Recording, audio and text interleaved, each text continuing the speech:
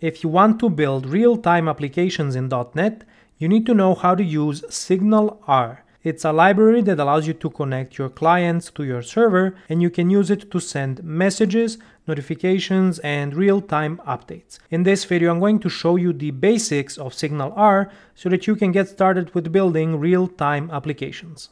To get started with SignalR, we need to install the SignalR NuGet package. So I'm going to search for SignalR, and the NuGet package that I want to install is the Microsoft ASP.NET Core SignalR client. So let's go ahead and install it. And let's configure what we need to start working with SignalR. So the first thing you want to do is introduce the required services by calling builder services at SignalR. This is going to register the SignalR specific services with dependency injection.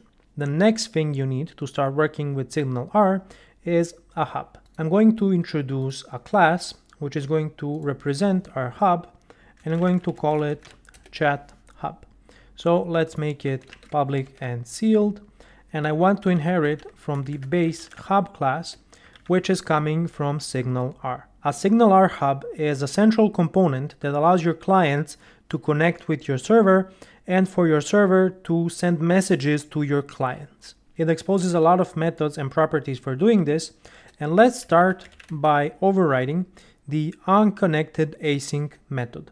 So this method is invoked whenever a client connects with your hub. If I try to access the hub instance by calling this, I'm going to see some of the properties and methods that I have access to. The clients property allows you to access the clients that are connected to this hub instance, and then you can do things like send messages to all of your clients, maybe send message to a specific client. SignalR also has a concept of groups.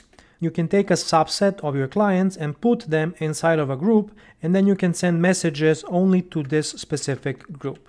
And then there's also the IHubContext, which gives you some contextual information of the current client which is connected to your hub. Now, this could be null if you are accessing your hub from the server side, but we're going to talk about this a little bit more later. So let's do this whenever a new client connects to our SignalR Hub. I'm going to send a message to all of my clients by saying clients all, and then I can invoke the sendAsync method, which is going to allow me to communicate with my clients. So the first argument is a method that I want to invoke on my client side. So let's call it receiveMessage. If I have this method defined on my SignalR client, then it's going to be invoked with whatever arguments I pass from the backend. The argument is going to be just a simple message saying who is the client that just connected. I can do that by accessing the hub caller context, by accessing the context property, and I have access to the connection ID, which uniquely identifies this client. I can send a message saying this connection ID has joined. And then SignalR is going to take care of sending this message to all of my clients. Now that I have my hub, I need to expose it somehow so that my clients can connect to it. I can do that by saying map hub and specifying my chat hub class, and then I can specify a route which you can use to connect to this hub. So let's say this is the chat hub, and now I can use this route to connect my clients to the chat hub. I'm going to add a breakpoint inside of my onConnectedAsync method, and let's start our server. I'm actually going to use Postman to connect to my SignalR Hub, and I can do that by creating a WebSocket request. I already created one ahead of time, and I'm going to walk you through how you can do that. You need to specify a route to connect to your SignalR Hub. You use the WSS protocol, which stands for WebSocket, and specify the route to your API, and then you specify the route matching the hub that you actually want to connect to. In this case, it's going to be the chat hub. To actually connect to the hub, you just need to send this message. I'm going to add some blog posts in the description of this video explaining this in more detail.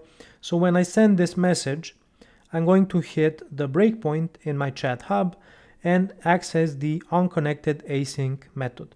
As you can see, we have the connection ID assigned to this client, and then I'm sending a message to all of my clients, including the one I'm just connecting with, stating that this connection ID has just joined this hub. So I'm going to press continue, and let's examine what we get back in Postman. At the bottom, we get a message that we successfully connected. Then we have the message that we sent to SignalR, specifying the protocol and version that we want to use.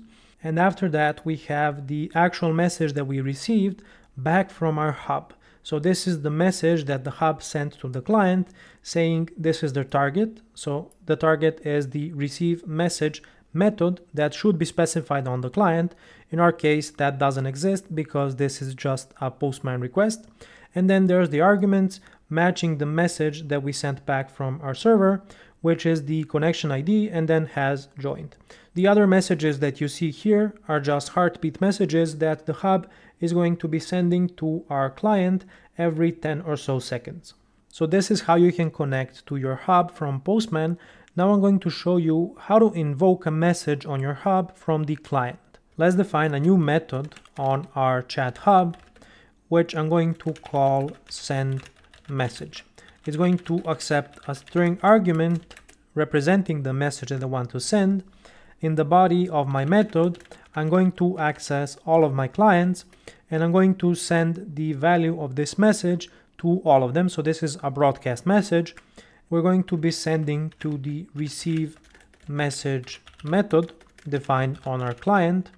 And for the content of this message, let's say this connection ID is saying this message. I'm going to start my server again and head back to Postman. First, I need to connect with my hub again. So I'm going to send the connection message, and I get back a message saying that this connection ID has just joined. And then how do I invoke a message from my client on the hub? So I need to specify a different message format. It contains the arguments array that I want to send to my hub. Then the target is the send message method defined on my hub. If I send this message to my hub, here's the request sending this message to my hub. So it's sending the test message to this method. And then this is the response that gets broadcasted from my hub to all of my clients, saying the target is receive message. And the argument is this connection ID just said test message. So this is a simple way to implement some sort of chatting functionality between your clients. I showed you how you can invoke a method from the client on your hub, but sometimes it could be interesting to be able to invoke a message on the client from the server side. This can be particularly useful when you want to send notifications or some real-time updates to your clients so that they can react accordingly on the user interface. So here's how you can do that. And I'm actually going to start by making our hub strongly typed. What this means is you can define an interface that is going to represent the messages that are exposed on your client. So I'm going to create an IChatClient interface, and this should represent the methods that are available on my client. I'm going to define a receive message method on my client with a string message argument, and then this is what I'm going to call on my clients. How do I use this on my hub? Well, I need to inherit from the generic hub and specify my chat client. So what's going to happen now is the send async method, allowing you to send to some specific method on your client, is no longer going to be available. You have to use the methods that are exposed on your strongly typed client. The benefit is you don't have to use strings to identify methods on your client. You can use the ones exposed by your chat client interface. Instead of send async, I can invoke the receive message method and just pass it the message that I want to send. And the same applies here. So we're going to be sending this message. Now the chat hub becomes a strongly typed SignalR Hub, and I wanted to show you how to send messages to your clients from the server.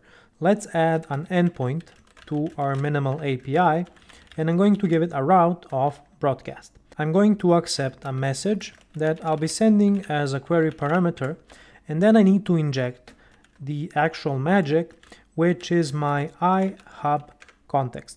For the generic arguments, I'm going to specify my chat hub and my iChat client. I'm making my hub context strongly typed because my chat hub is also strongly typed, and this will give me access to the methods that are exposed on my chat client interface. So let's define the body of my endpoint, and I'm going to make it asynchronous. So I call my broadcast endpoint on my API, and using my hub context, I can access the chat hub. I can then get the clients that are connected to my hub and invoke some message on all of my clients. I could also make it specific by calling the client's method and specifying which connection ID I want to use. But to make things simple, I'm just going to broadcast to all of my clients, and I have access to the receive message method on this client. And we're just going to pass it the message that we receive on this endpoint. And then from our endpoint, I can just say return results, and for example, no content. I'm going to place a breakpoint here, and let's start our API. We're back in Postman, and I'm just going to connect to my chat hub. So my connection is established, and I'm going to head over to Swagger. Here's my broadcast endpoint. I can use it to send a message to my API, and when I click execute, I'm going to hit the breakpoint in my minimal API endpoint, and we're going to use our IHubContext instance to send this message to all of our clients. So if I step over this and I move to my Postman window, you're going to see that we did receive this message from our hub. So the target is the receive message method defined on our client, and the arguments contain the message that we send through our endpoint and the hub context to all of our clients connected to this hub instance. So using the hub context, you now have a powerful mechanism for sending messages in real time to your clients. SignalR is an amazing library for building real-time applications, and if you enjoyed this introductory video, then make sure to smash that like button, and until next time, stay awesome.